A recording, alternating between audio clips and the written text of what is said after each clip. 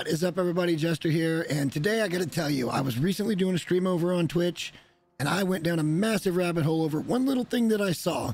So this video took a little while to produce, and hopefully today's the day I earn your subscription, and definitely like the video if you like what you see, but there's tons to cover. Let's get right into it.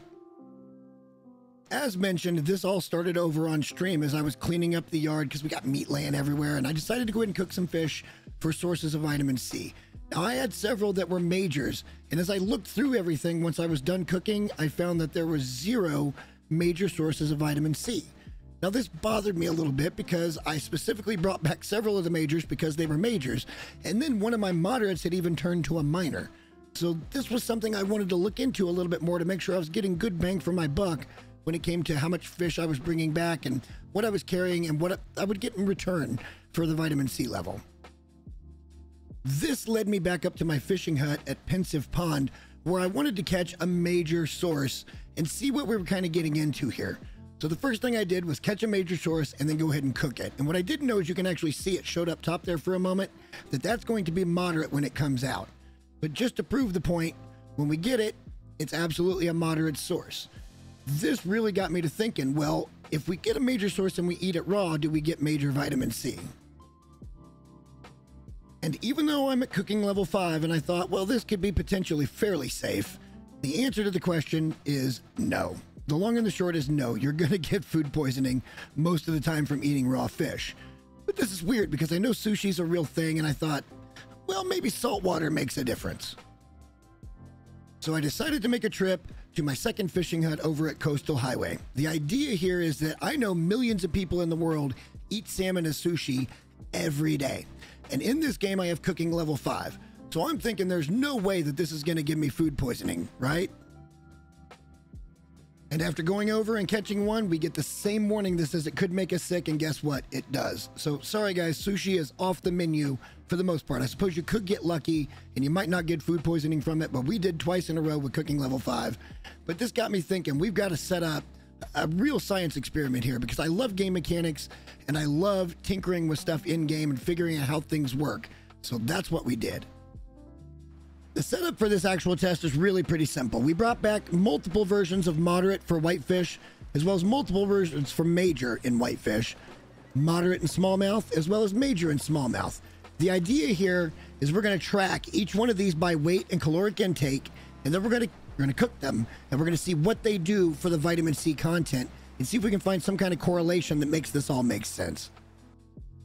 For the purposes of this test, I'm not going to show you cooking each one individually, but here is a chart of all of our pre-weights and caloric intake.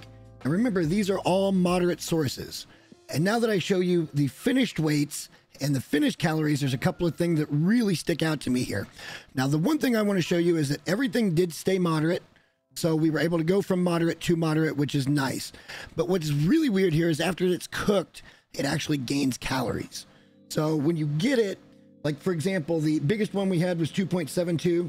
It's 681 calories. It came to 851. That is just 30 calories shy of a 200 calorie bump. This is really weird. Now we should probably go ahead and show you the major sources. The one thing I can tell you conclusively from this testing, and that's going to be the weight for where something on a whitefish goes from moderate to major. And that number is either 2.72, 2.73, or 2.74. Because the biggest fish we caught in the moderate range was 2.72, and it stayed moderate, whereas a major fish, the smallest one we caught, was 2.74, and it was a major source. So somewhere between those numbers is where you're going to get it. But really, everything here became a moderate source regardless. So I think you're going to have to find a whitefish that gets over 3 kilos. I was unable to do this. The biggest thing I could catch was 2.86. And that was just about as big as I could get. I caught it 3 times, and they all became moderate sources. So I'm not sure that a whitefish is going to be a major source of vitamin C, regardless of how big the fish is, because I don't think it gets much bigger than that. As far as the moderate smallmouth bass goes, I kind of had high hopes for this test because smallmouth are typically a little bit bigger than the whitefish, and they have more calories. So I thought we might get some good information here. And as it turns out, our top end of 5.42 stayed as a moderate. But when we got down to 3.74, it became a minor. So somewhere between 3.74 and 4.52 is going to be the cusp of where you get to keep your moderate range. Everything else became a minor. But again, we did increase calories, which was kind of awesome, even though everybody knows that cooked food actually loses nutrients. But hey, it's a video game. I get it.